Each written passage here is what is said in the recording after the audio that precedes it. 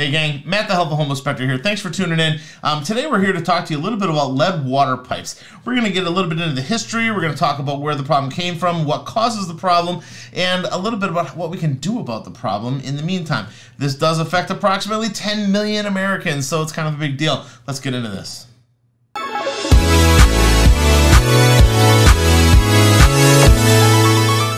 Lead pipes have been used for a very, very long time, back to Roman times, all right? So they've been used for a very, very long time, and in general, a pretty good plumbing system, okay? They were malleable, they were easy to use, they were material that was readily available.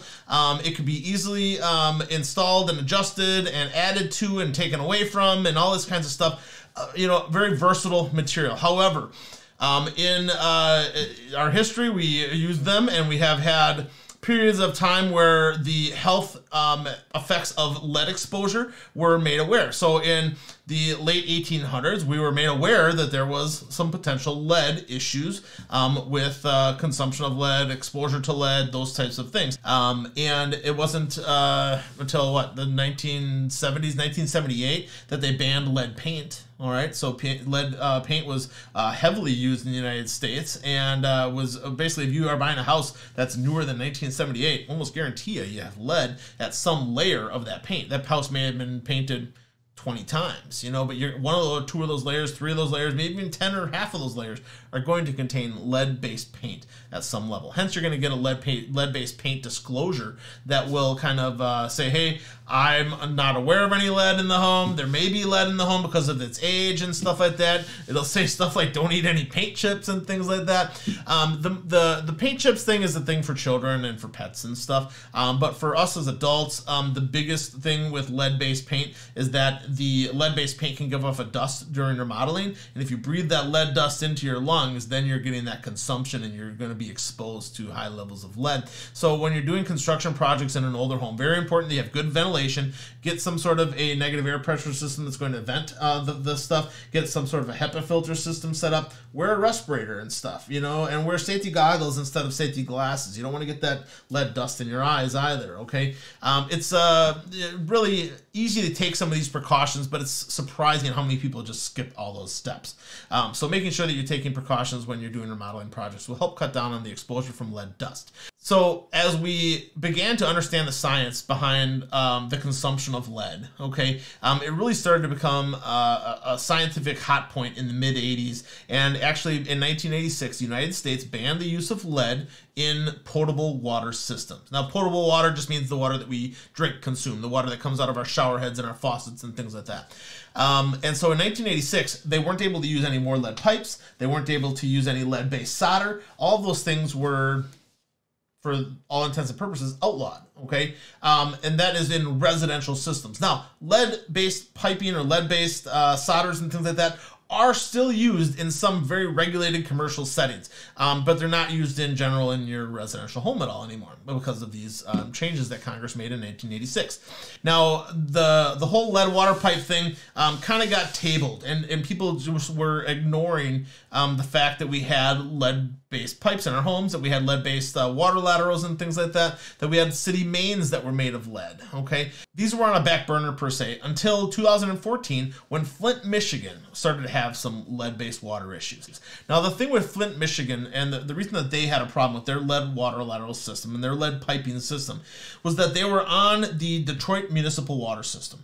And the city of Flint wanted to switch to a different system, but the different system wasn't going to be ready for a couple of years. So as a temporary patch to the situation was that they were going to basically supply the water to the municipal water system through the Flint River. Now, the Flint River has a different salination or different salt content and things than the Detroit municipal water system had, okay? They didn't want to buy their water from Detroit anymore. They wanted to be more self-sufficient, so they basically are drawing this water from the river, and the river had some contaminants in it. It had other types of problems. It had a different salination level, and that different salination level ultimately ended up chewing away at this silica layer that builds up on the inside of the pipe. Water was chewing away at this silica layer. They also were finding high levels of bacteria. The people's water was coming out brown. It was just a whole big mess, and these people could not consume their water in Flint, Michigan for a very long time. And what ultimately ended up happening was when Flint switched over to the Flint River, they didn't put any anti-corrosion materials into the water system. They basically said, we're going to wait a while and see if we need to add that or not. Well, they really should have added that. But then what ended up happening was they exacerbated the problem by adding chlorine to the system. And the chlorine just corroded the pipe even further because the chlorine started to deteriorate this, what little silica layer was there, it started to deteriorate it even further.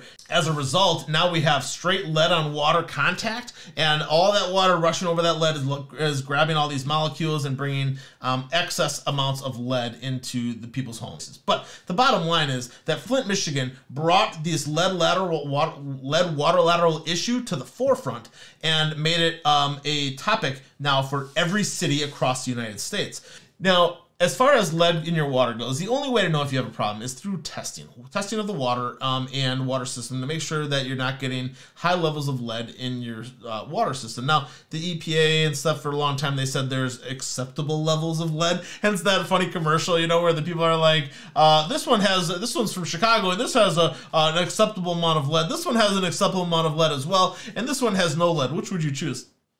And they're all like, of course I take the one without the lead in it, right? Duh. But ultimately, there really is no safe level of lead that should be in your water, all right? So get your water tested. If you do have some lead water laterals, you have lead pipes in your home, even if you just have old copper fixtures that were used with lead soldering and stuff, it's a good idea to get your home tested to find out what the level of lead in your water is, okay? Because lead can be very harmful.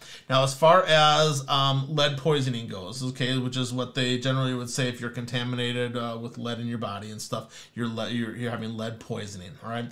This lead poisoning can lead to a lot of different issues, but the thing with the symptoms is it's very hard to notice. It's not like you're going to get an outward rash. You're not like you're going to get night sweats. It's not like you're going to have something that's going to scream at us saying, hey, you have lead poisoning. You know, it's not like, you know, when you get diabetes and you start having to go to the bathroom all the time. It's not like that. It's going to be subtle things that basically will take these 3 or 4 different subtle things that are happening, and your doctor should be able to say, hey, this could be lead poisoning. We need to test your blood or whatever, you know. Test your blood or tissue and stuff is really the only way to know if you've got lead poisoning. But these symptoms could be anywhere from reproductive issues. So in an adult, you may have low sperm counts. You may have low production of your eggs and stuff like that. You may have other types of reproductive issues as far as your ability to reproduce. But also in an adult, could result in mood changes, it could result in headaches, it could result in lots of different psychosomatic problems with your brain. Lead is seen to dramatically affect the brain a lot, okay? But these headaches, these mood disorders, all that kind of stuff is what would be in an adult generally. In a child, you're going to notice slowed growth rate, you're going to see attention issues, you're going to see lowered IQ, and those types of things, all right? But learn a lot about it. If you start to think you might be having some symptoms and things like that, get your doctor and get tested. If you have lead in your home and you've been exposed to it for a long time and you weren't aware of it, I would go to the doctor and ask them if there's any potential that I may be suffering from lead poisoning. You want to make sure that you're safe, all right? And if a doctor visit is all that it takes, hey, cool, then that's the easy peasy way to get her taken care of, okay? But you want to make sure that you and your family are safe. Now, with that being said, about all the harmful things with lead and stuff, know that most lead pipes in homes, okay, do not represent a high level of lead in your water. And this is because of a silica layer that builds up on the inside. I kind of hinted to that a little bit when we were talking about Flint, Michigan. But this silica layer builds up on the inside of the pipe, okay? It kind of lines the pipe, and it creates a barrier between the water that's flowing through the pipe and the pipe itself. Now, this makes it so that the water does not come in contact with lead directly. And that's where it would pick up the molecules and things that would go along with that lead, all right? Now, as far as these silica layers go, municipalities have been aware for a very long time that these silica layers help to prevent lead in water, and they've been doing things to prevent that lead contact in water for a very long time, and it's not something that is a newfound thing. Okay, however, those efforts have been stepped up since the Flint, Michigan thing started to occur. Municipalities were much more aware that they could do things to help make sure that the lead content in the water going through those pipes is less or negligible. Okay, the things that they would do in order to prevent lead contamination to the water is they would add different types of phosphates. So orthophosphate and polyphosphate are two things that they could put into an additive that they could put into the municipal water system, and these phosphates are safe. They're safe. The FEA says they're safe. The government says they're safe. They've been scientifically tested for a long time, but ultimately these phosphates affect us in no way, shape, or form. Okay, as far as safety and health wise goes. All right,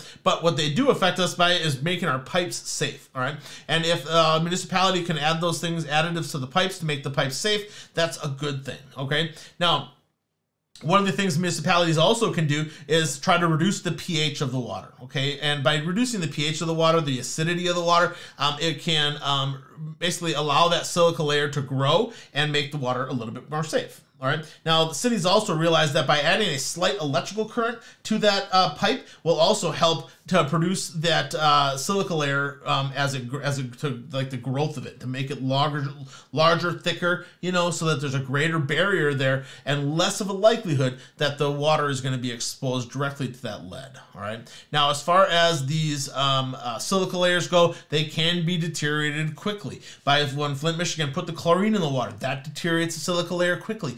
Running water that has a high salinity or high salt content will help erase that silica layer. Okay, so it's very important that the water be managed properly.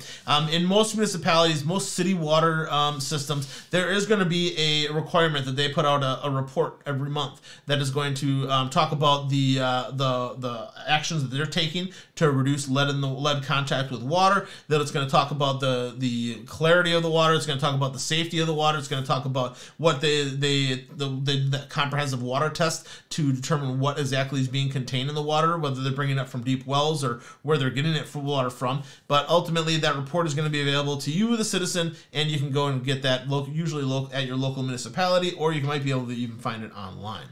Now, one of the things that has been going on is there's been a lot of movement towards municipalities and the government helping with this process, okay, and making it cheaper for the homeowners that do have to deal with this problem.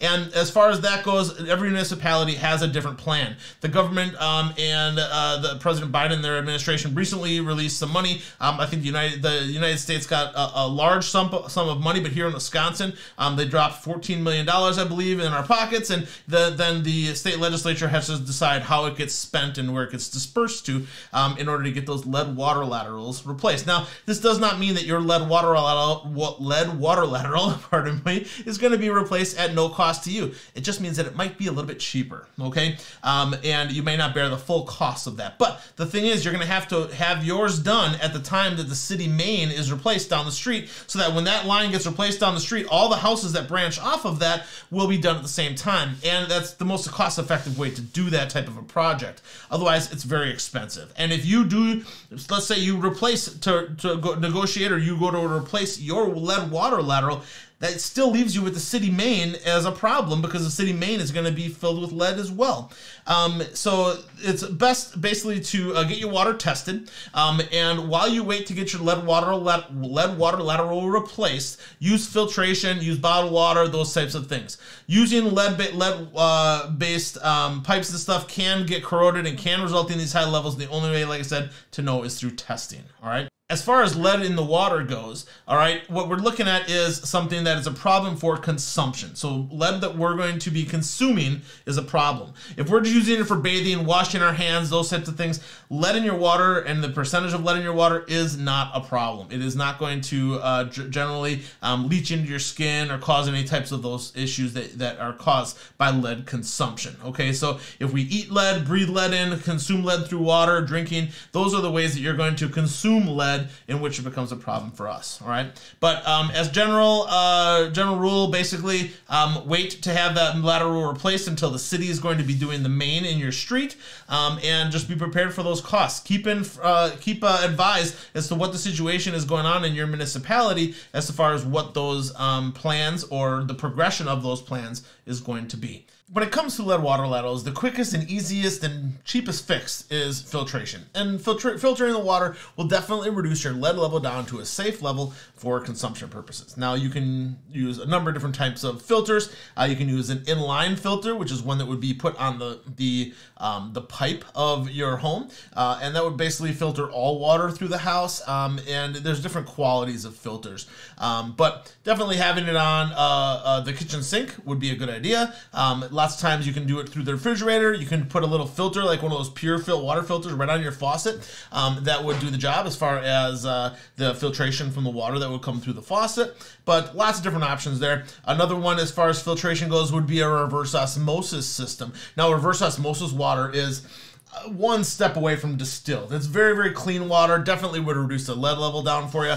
And reverse osmosis systems can be installed in your home for anywhere from, $800 to $2,500, depending on the type, size, and quality of the unit that you're getting installed. All right, so get your water tested, use filters where necessary, don't consume any water that has lead content in it, and just be safe out there about how you're going about your things in your home. All right, have a great day, and again, this is Matt, the Helpful Home Inspector. If you like this kind of content and you want to check us out more, we do have a number of videos on YouTube that you can go and check out and learn about more about your home and how to take care of your home. And remember, the better you take care of it, the better it will take care of you. Thank you very much for viewing this. Have a great day.